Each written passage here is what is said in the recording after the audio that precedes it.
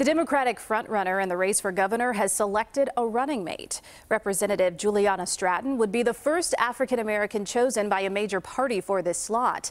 And as Roseanne Tellez reports, she's considered a strong choice. The next lieutenant governor of the state of Illinois, Juliana Stratton. Gubernatorial candidate J.B. Pritzker called it one of the most important yet easiest decisions of the campaign. Juliana engenders respect and admiration as a tireless advocate for those who've been left out and those who've been left behind. Stratton said the biggest obstacle to solving the state's problems? The problem is Bruce Rauner. The solution is J.B. Pritzker.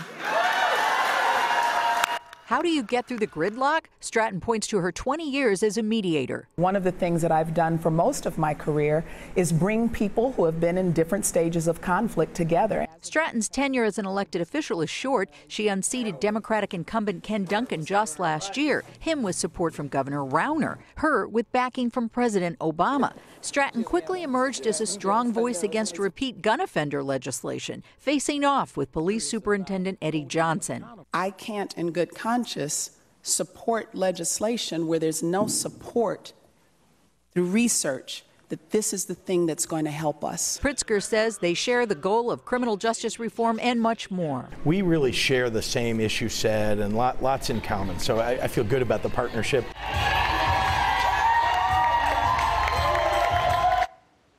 Pritzker is the first candidate in a crowded field of Democrats to name a running mate. Others hoping to unseat Bruce Rauner in 2018, businessman Chris Kennedy, Alderman Amaya Pawar, State Senator Daniel Biss, State Representative Scott Drury, and downstate schools official Bob Diber. Pretty crowded field. Yes. So she talked about being a mediator for several decades. What else do you know about her background? Well, she was a sister, I should say, an advisor to Tony Preckwinkle on matters of criminal justice, and also the director of the Center for Public Safety and Justice at UIC. JB called her a great campaigner, and I think there's pretty much agreement that she's a very strong choice for running mate. And the first announced lieutenant governor candidate.